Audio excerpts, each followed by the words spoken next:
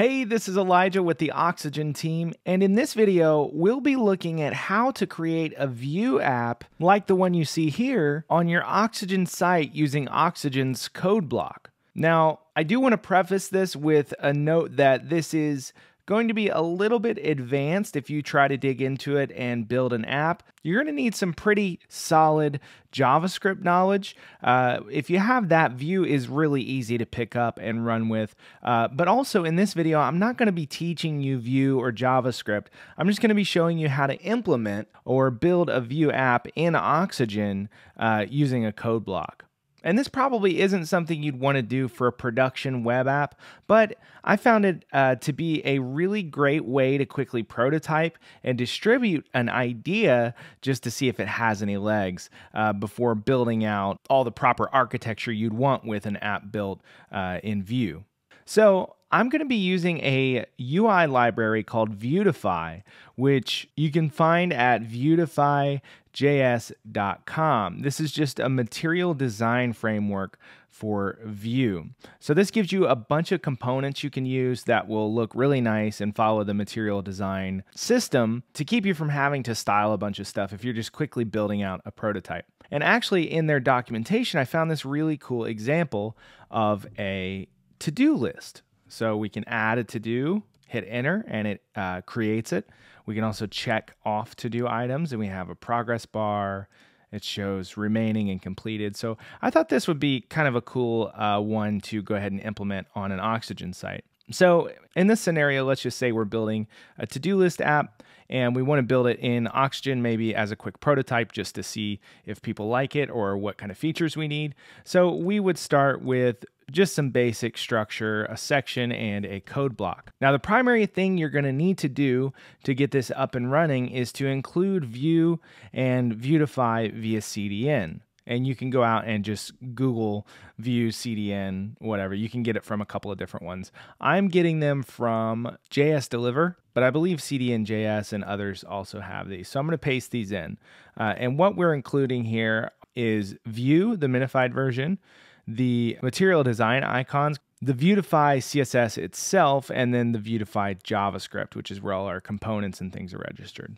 So once those are in our PHP and HTML editor in our code block, we can basically build out our app. So let's go over and look at this example. The nice thing here is that they give you the code. So we should be able to just take a look here.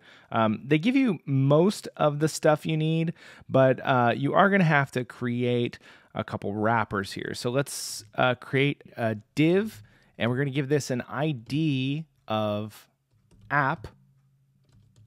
And then within that div, we need an element called v-app. This is a special component that we're adding because we're building a Vue app. So that's not a normal HTML tag, but it will work here since we're using Vue and Vuetify.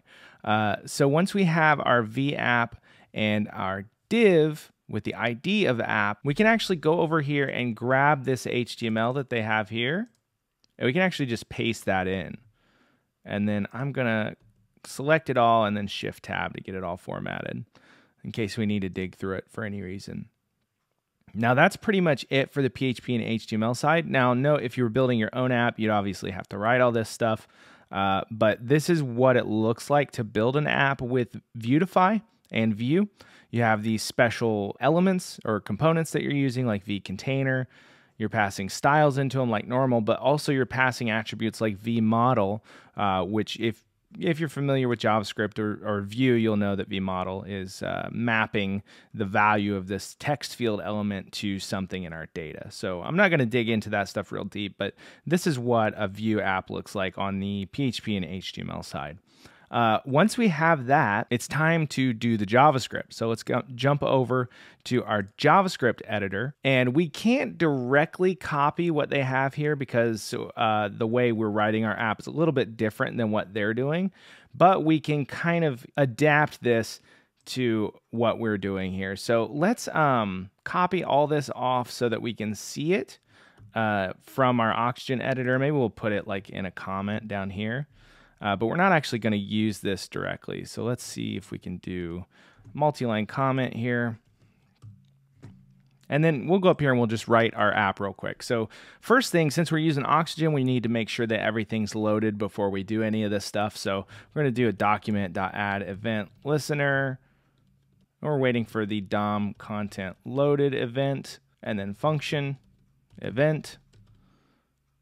And then within there is when we're going to do our view stuff. Now we need to create a variable. We're going to call it my app, and that's going to be a new view.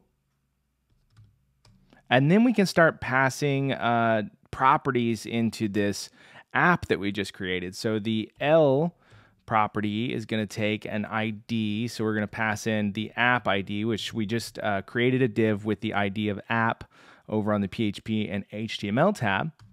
Then, because we want to use Viewtify, we do Viewtify, and that's a new Viewtify. And then data, we need to store some data in here. So we're going to say tasks, and then that's going to be an empty array. And then new task is going to be null. And we're going to add the methods property, open and close curly brace. Then we're going to have a method called create function event. And then we're going to do this dot tasks, which tasks is this array up here that we just created that's empty. We're going to push a value to it. And that value itself is going to be an array, and it's going to say done, false, because we want our new tasks to not be done because we have to check them. And then the text is going to be this dot new task. So note we're now pulling the data from the new task property here. So the next thing we do within our create function is we say this dot new task equals null. So that new task property is just where we're temporarily holding our new task. Now we need to go to our next set of functions, and this is going to be under a computed property. Open and close curly braces. We're going to create one function called completed tasks. I'm just going to create these real quick and we'll go back and fill them in. Progress. These are kind of the things that make the list do stuff. And then remaining tasks.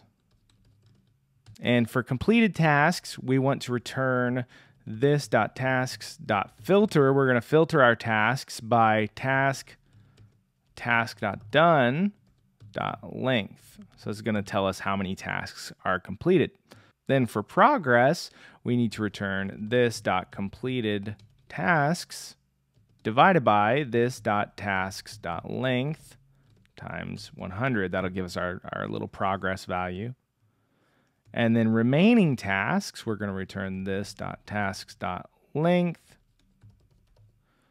minus this completed tasks. So that'll give us our remaining tasks, like the ones that we still need to complete. So those are just little helper functions that'll help us output the data on the front end. And that is just about it, I believe. Let's go ahead and apply. And note that you're not going to see this in the Oxygen builder. This is the only real kind of hang up here is you're going to have to preview things on the front end to make sure it's all working correctly because of the way Oxygen handles external resources like CDN links in the PHP and HTML area of a code block. It just isn't going to load in the builder. I do know, though, that we need to set this code block to width 100%. Now, remember what we're trying to create is this thing here. Let me switch back to the code pen here so we can see what we're doing. Yeah, so this is the thing that we're trying to recreate. And we basically copied and pasted it. But let's go see how it looks on our site after what we've done. Now, again, there may be errors here. We may have to go back and make adjustments. But the layout looks correct. Let's make sure we don't have any console errors. This is always a good step when you're working with JavaScript. So now let's see if we can add a task. My new task. Let's press enter. It does add the task. My second task. That's working. It's showing remaining. And if we check them, we get a completed value. And it's basically doing exactly what we wanted. So right here, we have the start of like a little web app. And we didn't have to worry about any of the normal stuff you worry about when you're building and compiling a web app and deploying it to some platform. Like this is just the simplest and quickest way to build out kind of a proof of concept for something. So you could actually put this on an Oxygen website.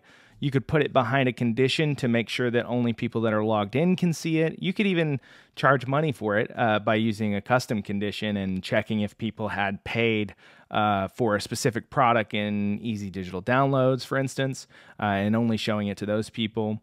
There's a lot of possibilities with this, though I will say it's not very lightweight. I mean, Vuetify, and all the CSS and JavaScript that they require is pretty big. I think it's around 2 megabytes. So that's pretty large for a production example. But for a quick proof of concept, I think it's really cool and kind of fun to get in and mess around with a framework like this. So again, this is Elijah with the Oxygen team, and that's how to build a Vue app in Oxygen using Oxygen's code block. Thank you very much for watching.